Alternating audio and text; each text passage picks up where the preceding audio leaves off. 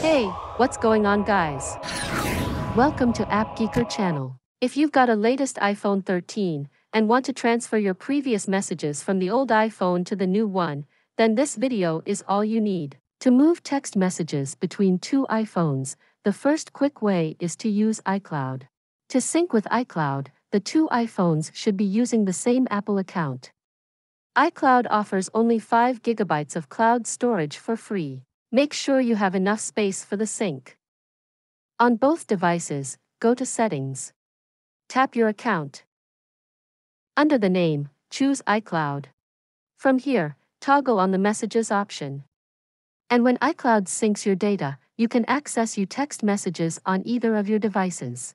If your iCloud is out of storage, then you can use phone transfer to move messages to new iPhone without limit. Step 1. Install phone transfer on your computer. You can find the download link below this video. Open it from the desktop. Head to phone transfer. Then phone to phone. Step 2. Connect the source iPhone first, and then the target one.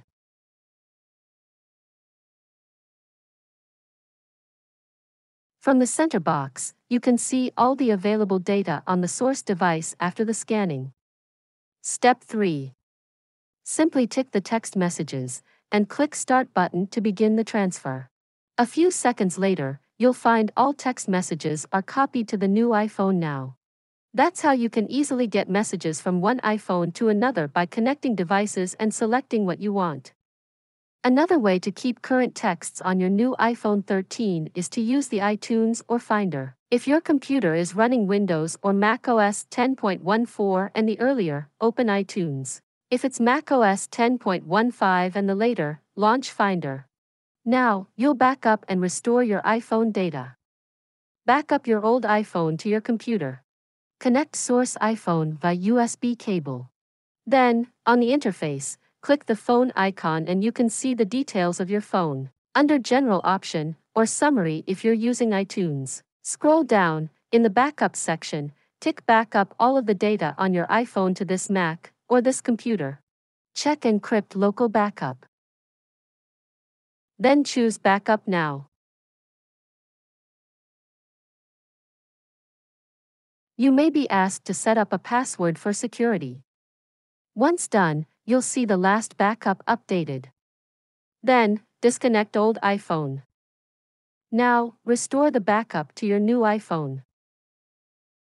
Insert the new iPhone.